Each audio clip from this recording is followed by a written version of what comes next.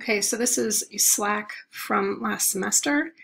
So I'm just going to show you what this looks like. So this is the Ask GPAT channel, and you can see that Castiel asked a question, and to respond to Castiel, instead of just going down here and then writing my response, so if I did that right now, so Castiel asks something and I write response, it's all the way down here, and Castiel's question is up here. So what we want to do instead is to go here and answer a question.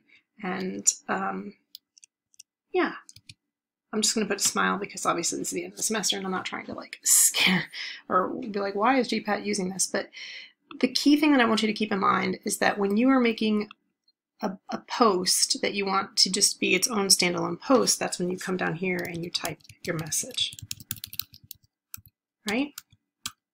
But the thing is that if you want to, respond to someone else's message, you hover over it, click the reply in thread, and then respond to that message, okay?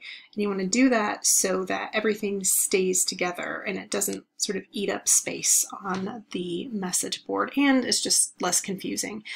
Let's say that that the thread is super long and maybe like several people have responded. So here, Tara's got a question and you see that there are several replies.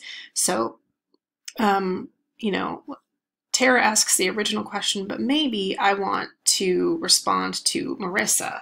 I can just click at Marissa and then, type the message here, right? And then press send, right?